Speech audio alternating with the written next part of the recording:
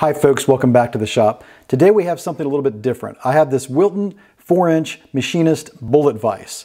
Now if you're not familiar with Wilton, they're made in the USA and they started making vises during World War II. And initially they only made the vises for the US government. Now it gets the Bullet name, I believe, from the design of the device. This back end is fully enclosed. There's a worm gear inside the vise.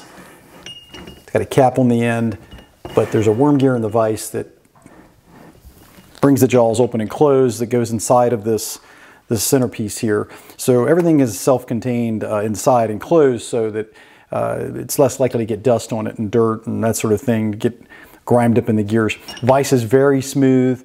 If you weren't aware, typically when they refer to vices and they give dimensions, like this is a 4-inch vise, 4 inches refers to the width of the jaws. So that's what they're talking about when they talk about this being a 4-inch vise. Of course, Wilton made 2-inch vises, 3.5-inch, 4-inch, and even bigger ones. I wanted the 4-inch size is what I was interested in, and these vises can be somewhat hard to come by. You can see this one's painted, I think, really sort of a silver color. This one's been rebuilt. This particular model is a 1970 vise. You can find the date on these vises by unwinding the jaws, and it's very far in the back on this this piece here. You'll see it in the back.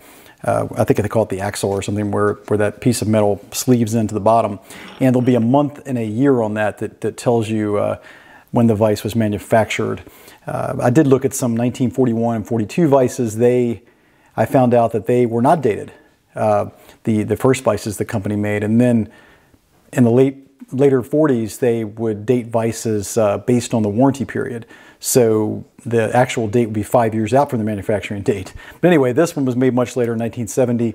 And you'll notice that it's got a section back here to use as sort of an anvil if you're hammering things, that sort of thing. Of course, it's 100% cast vise. I'll flip it around here so you can maybe get a look at the other side.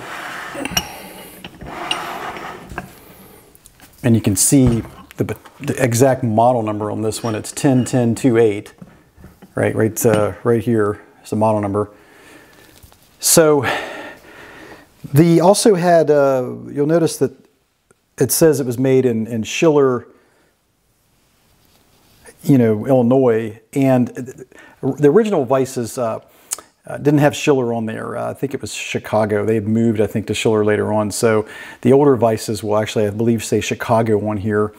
And it's one way to tell if the vise is an older vise, as one of the markings that you can find on them. So I've learned a lot about these vises. Initially, I'd looked at all kinds of brands and models, and I guess my logic was that if you're going to buy a vise, anything that's on par with this particular vise, you're spending somewhere around $300 for a vise that's made in Taiwan. And they're good vises, but I thought it'd be great to get something that was made in the USA and something of this quality. So I do know that if you buy a new vise like this from Wilton, they sell, and they're still made in America. Wilton makes vises in America and in Taiwan, depends on what vise you get. But the ones they make in America, this vise today, a 4-inch, costs $1,400 on Wilton's website. So they are quite a bit in terms of price. And these vises have slowly gone up in price. And of course, they bring a little more money if they're cleaned up, but you can clean any Wilton vise up. If you get one that's rusty, of course, you can use a wire cup on a disc grinder and a wire wheel, and typical method for restoring those vises. There's all kinds of videos on that. This one has smooth jaws on it. Of course, you can buy soft jaws for this or replacement jaws that have cross hatching on here. I like the smooth jaw, and I'll put some soft jaws on here. Now, when I got this vise, there was some surface level corrosion on the anvil and on the side here, and a little bit on top. Well, I worked with that and got that cleaned off, and of course added a little bit of oil to the vise. But just all in all, just a great piece of equipment, excellent tool, something that if you put something. It's very precise in terms of using this jaw. You really feel it's solid. If you put something in here, it's not going anywhere. And so just an excellent build on this tool. And in this case, I thought it was kind of interesting to get something that maybe has a little bit of a story behind it. Like I said, if you're buying a vise, like you could get a Yost, I I think it's the Yoast 455 on Amazon, which is a good vise. Right now it sells for right around $100. I think the Doyle vise is also a pretty good one that you can get at Harbor Freight, but it's out of stock right now, even on their website, out of stock. So that's kind of what led me to looking at Wilton and then trying to see what I could find on Marketplace and Craigslist and eBay, etc. This particular vise I did buy on eBay, had it shipped to me, and they did put it on a board. They screwed it down, came with 3 screws. If you're, and I explain this because some folks might not be familiar. If you're familiar with these vices, you'll know all about this, but they screw this down to a piece of OSB and put it in a box, and of course put a lot of padding around it and ship it. So it actually shipped within 2 days UPS ground, and I was surprised at how little damage there was because they mounted it on that board. There really was no damage. So again, that kind of surprised me, but there you have it. I guess we can show maybe some more angles of the vise, get a better look at it. As you can see, it had some rust on it, and the rust has been, knocked back, and of course the vise has been taped and painted. Got a cap here on the end, that's removable. There's no shortage, I think, of restoration videos for this particular vise. But it weighs about 55 pounds, somewhere in that ballpark. At least that was the shipping weight. But there you have it, folks. Just wanted to show this real quick. I thought some folks might be interested in looking at one of the Made in the USA Wilton vises.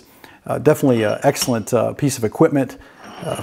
For me, it's kind of just an interesting thing to have, and in my mindset, the way I looked at it, I was interested in paying a little bit more for this. I did find one locally that had an excellent price. I think it was, it had a really good price. I think it was around $200 was what the gentleman was willing to sell it for, or part with it for. The only drawback there is he didn't have the base to the vise. And his particular vise, I called Wilton and dated it. The Wilton technician told me that vise that the gentleman had, which did not have a date on the bottom, like I said, some of the older ones didn't. He told me that it was somewhere around 1941 or 42. Had to be, given the markings on the outside of the vise and the fact that it wasn't dated. But yeah, no base on the vise, and I did want to be able to pivot the vise. And I also wanted to be able to have the vise raised up a little bit from the work surface. So I came close to getting that one. Wish that one would have worked out, frankly. But anyway, this is the Wilton Made in the USA Machinist 4-inch bullet vise.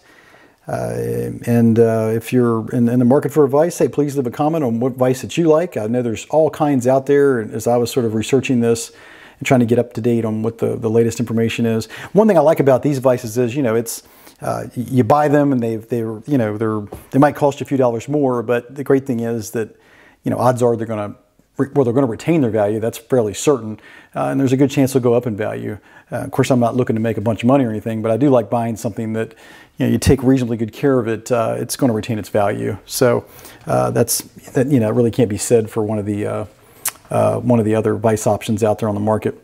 Anyhow, folks, please, if you like this video, please consider subscribing, and as usual, please like and comment, and we'll catch you on the next video.